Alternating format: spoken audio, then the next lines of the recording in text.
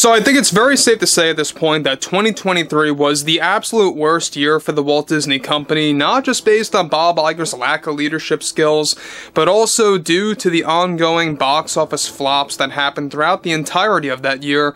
And basically what was even more embarrassing is the fact that it landed, or it so happened to land on their 100th anniversary. That really was a big sign of defeat when it comes to Bob Iger's deliberate agenda impacting everything related to all brands that are all related to Disney, whether it's Star Wars, Marvel, or just Disney flat out in general, and everything else going on with the board of directors. This is Mike Zero. Subscribe if you're new and like this video to see future updates. You can also follow me at Mike01. I thank you all so very much for the great and kind support. So, the thing about Bob Iger is that basically throughout much of 2024 and even a good portion of 23, there's been a lot of emergency meetings happening between the board, Bob Iger, Disney analysts, etc., and what's been going on also with their overall direction with all of the Disney live-action remakes, everything related to Pirates of the Caribbean, to Star Wars, Marvel, you name it. And we already know that Bob Iger's cost containment plan has been wreaking havoc at every single division over at Disney. Well, things just got worse when it comes to the board of directors and why Bob Iger has been freaking out behind the scenes, and exactly how this may very well be the beginning of the end when it comes to Disney's overall ways at the company. Let's get into it. Now, specifically, of course, we know that Bob Iger will never admit failure. He will never admit any kind of concern in the short term or the long term of things to the general public. However, with Bob Iger's cost containment plan already resulting in the firing of thousands of employees combined, with all divisions at the company resulting in smaller scale productions moving forward, one significant development now has much to do with Disney CEO Bob Iger and how he recently reacted after losing billions of dollars in funds after a recent emergency meeting that was held over Disney's financial situation that was started by the board of directors. Now, one serious update coming out of this at Disney, of course, as the Disney heads into the month of June, is how Bob Iger reportedly had a series of heated arguments with the majority of the board of directors, all agreeing with cutting back on billions of dollars worth of funds for the upcoming Disney live-action remakes after Bob Iger's cost containment plan became active for its third phase. The main reason why Iger has a major disagreement with the board and their decision is that Iger reportedly already called for cutbacks that would result in shaving down hundreds of millions of dollars in funds for some productions.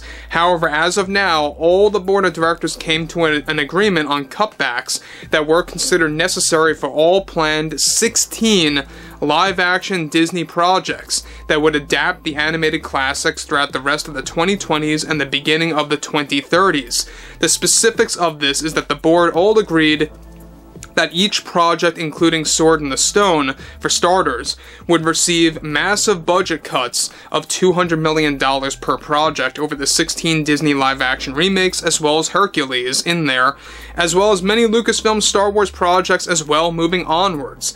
Iger reportedly tried to fight these cutbacks since he had already engaged in his cost containment plan's third phase, which was initially described to be the final phase. However, the board of directors all agreed that they felt those cutbacks just were not enough, and that more firings of employees would also be on the way, which is the one thing that Iger did in fact agree with behind the scenes at Disney. The drama at Disney has been so severe it has been rattling throughout all divisions of the company after this was made aware to those like Kathleen Kennedy, Kevin Feige, and also creatives and producers for the live-action Disney films. Now, with Iger officially now losing billions of dollars in funds for these projects related to all of their divisions, already some members of the board are beginning to create a roster for the new Disney CEO to take place by 2026 once Iger plans to step down, and those conversations have already started just after Iger's cost containment plan was described to be underperforming to the board of directors to reduce spending. Already Bob Iger is demanding the board to backtrack these severe cutbacks that are described to be too drastic even for Bob Iger. In addition to this, a cancellation list of Disney movies are also being created by the board of directors based on the recent Disney analyst report about engagement statistics related to some of the brands. This is reportedly said to result in the cancellation of at least 2 Star Wars films and multiple Marvel movies in the process. Now guys, before I move on about this, let me just say one thing.